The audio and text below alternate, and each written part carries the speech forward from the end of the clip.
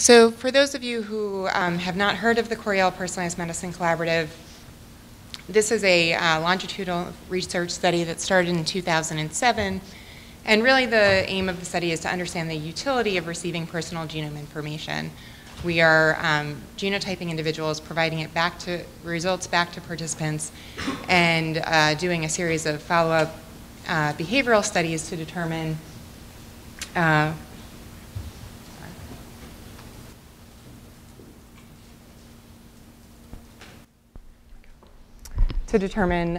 what they're doing with that information. So are they changing their diet or lifestyle based on that information? Are they sharing the information with their healthcare provider? And is their healthcare provider making any recommendations, ordering any tests, changing their care or management in any way? In addition, we're looking to identify new genetic sites that are associated with common medical conditions and drug response. As I said, the study was launched in 2007, and at this point we have more than 6,000 participants that have enrolled. Just briefly how the study works, the majority of our participants have been enrolled through group-informed consent sessions. Individuals actually come to the Coriell Institute or other group sessions that we've held. At the end of an informed consent presentation, if they choose, sign the consent form and spit into a tube, which is always nice in a group setting. Everybody loves that. After they have provided their sample, they then receive an online activation, and the remainder of the study is really conducted via the internet. People create a personalized account. They fill out a series of required questionnaires, including family history, medical history, lifestyle, demographics. And once they have completed those required questionnaires, they're put in the queue for genotyping. We do our genotyping using the Affymetrix 6.0 and DMET chips currently. And then once results are generated based on those genotyping platforms, we are ready to release results. But here's the caveat. An important component of the consent process is that participants consent to only receiving results that are approved by our advisory group called the Informed Cohort Oversight Board. And I'll go into greater detail.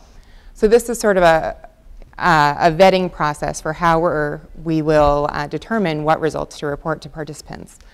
So that's going to be the crux of the talk, and let me just finish sort of the general outline of the study, and then I'll go into greater detail about that.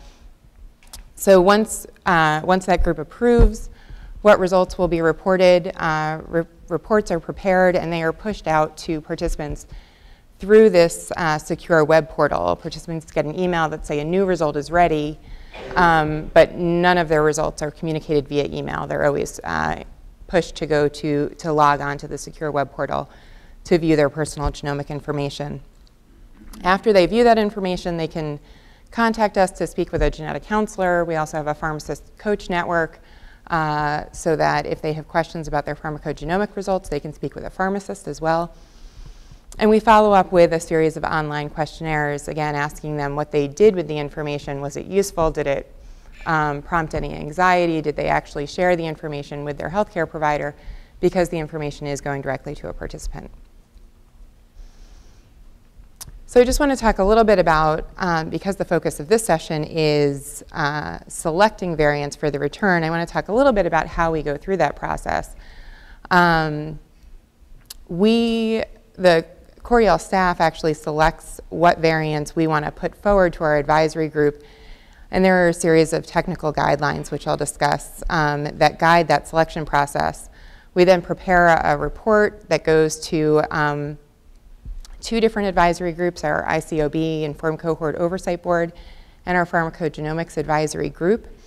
Only those drug gene pairs that would relate to drug metabolism will go to the Pharmacogenomics Advisory Group. Everything does go to the ICOB. The ICOB reviews and approves or disapproves, rejects what we've put forward to them. Obviously, only those things that are approved moves forward to report development and then the deployment of the report to participants. So we have 2 sets of technical guidelines, one for health conditions and one for drug gene pairs. And it's a fairly in-depth process. This was published by one of our colleagues, Kathy Stack, earlier this year. So we go through a literature search for all of the looking at published GWAS. We will only select studies that, variants that have been replicated across multiple studies, moderately sized studies, and we do have minimum cutoffs for the number of participants that need to be included.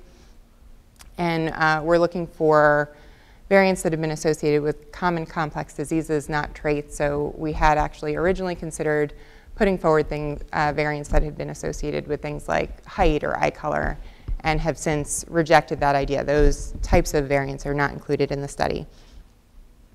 Once we've identified disease-associated variants, we go through a process of selecting a single variant per health condition currently. And looking at variant selection hierarchy, we rate each variant that we've identified as potentially worthy of inclusion based on whether or not it's been looked at through a meta-analysis in multiple studies, replication in multiple independent studies, or replication in multiple cohorts in a single study. We take all of that data, compile it into a nice report, and summarize it for the Informed Cohort Oversight Board. Obviously only those conditions with valid genetic associations are passed through that process. From the standpoint of pharmacogenomics, this is a slightly different process. We're looking to identify and select drugs and key genes that are associated. We do this by reviewing published literature as well as public databases, including the FDA table of drugs and biomarkers, PubMed, PharmGKB, the CYP 450 drug interaction table, national prescription data, and also our own population and the reported medication use. Obviously, we're not as interested in reporting on a drug gene pair where there's one person in our entire cohort that's on that particular medication. It just wouldn't be of interest to the population, and as a result, studying utility wouldn't be very interesting. We also review published and public data, drug metabolism pathways, PubMed again, PharmGKB, and the CYP allele nomenclature database. Based on all of that, we try to define key alleles and haplotypes and identify a minimum set of defining variants for those haplotypes, and then select haplotypes for inclusion based on evidence scoring. So the evidence scoring is a detailed process.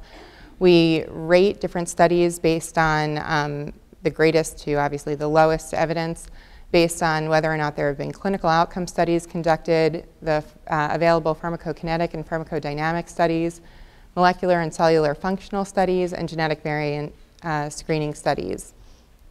So this goes into a complex scoring process that goes from 1 to 13. Variants that have been only seen in one study, such as a case report, will not be included. If there is functional data that suggests that the particular variant or haplotype or gene directly impacts the metabolism of the drug of interest, that is rated more highly than if the drug is associated with, if the gene is associated with a drug that is related but not the one that we're particularly interested in. Obviously, this is a complex process that I won't go into in detail, but I'm happy to talk with anyone afterwards about the strength of evidence scoring system. So those are the technical guidelines that guide the selection of variants and drugs and health conditions that we put forward to the ICB and the PAG. But just want to briefly talk about that process itself. So we have the Informed Cohort Oversight Board. This is an external advisory board. There are no voting members from Coriell. It's composed of scientists, medical professionals, ethicists, and community members. This is modeled after Kahana's ICOB concept that was published in Science in 2007, where an expert group would review drug gene pairs, and that would be used to determine what information could be reported back to participants. So Coriell's Informed Cohort Oversight Board consists of many notable scientists, some of whom are in the room. And actually, this group just met this past Monday. Their charge specifically is to determine whether each health condition or gene involved in drug metabolism is at minimum potentially actionable. And I know David just said he hates that term. It's hard to say what the cutoff should be. How do you decide what gets included? But because we want to look at the potential utility of this information, we felt like some level of actionability was needed. So we have provided the ICOB with some guidance with respect to that. In addition, they're also charged with determining whether or not the genetic associations that we're proposing are statistically valid. The Pharmacogenomics Advisory Group is a separate board, and they were specifically chosen based on their expertise in pharmacogenomics. They provide recommendations to the ICOB, so their decision alone does not determine what goes out to participants. And this group is composed of pharmacists, pharmacologists, ethicists, and clinicians. Again, we have members of this group in the room, and certainly appreciate their service.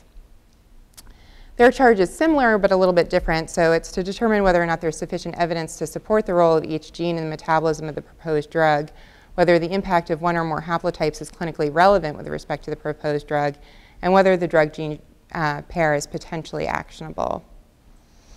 Again, the workflow of the ICOB and the PAG is that although both review these submissions, the decisions of the PAG are then submitted to the ICOB for approval, and there are cases where the ICOB does overturn a recommendation or rejects a recommendation of the PAG. Just a list of the currently approved diseases and drug metabolism pairs that that have been approved by the ICOB so far, and acknowledgments of the staff and ICOB and PAG that participate in this project. Thank you.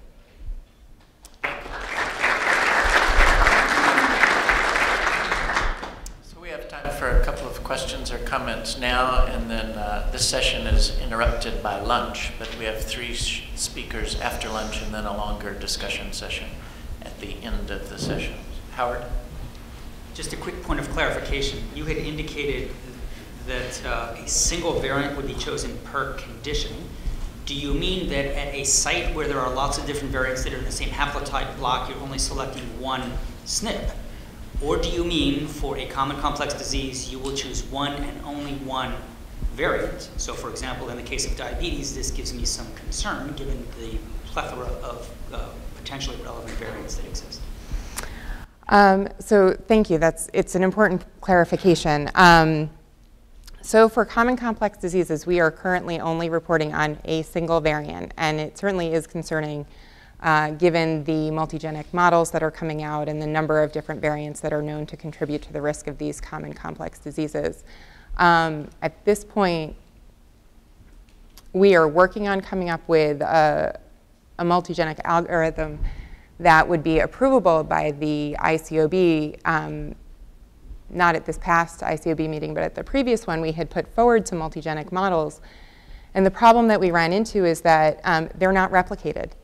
And so although we all agree that there are multiple validated and replicated variants associated with each of these common diseases, how do you put forward, are we going to give people 50 different variants and make them process that? We'd prefer to give people a multigenic risk, but none of those models have been validated. Do you choose a model that has multiple validated variants within it? And so we're still trying to think through that process. In the meantime, we certainly see it as a limitation. We make it clear on our reports that it's a limitation. We're only providing you a very small insight into the many genetic risk factors that contribute to this. But at this point, we feel like it's one approach. I will say that for pharmacogenomics, we are using multiple variants and reporting using the STAR nomenclature that's commonly accepted.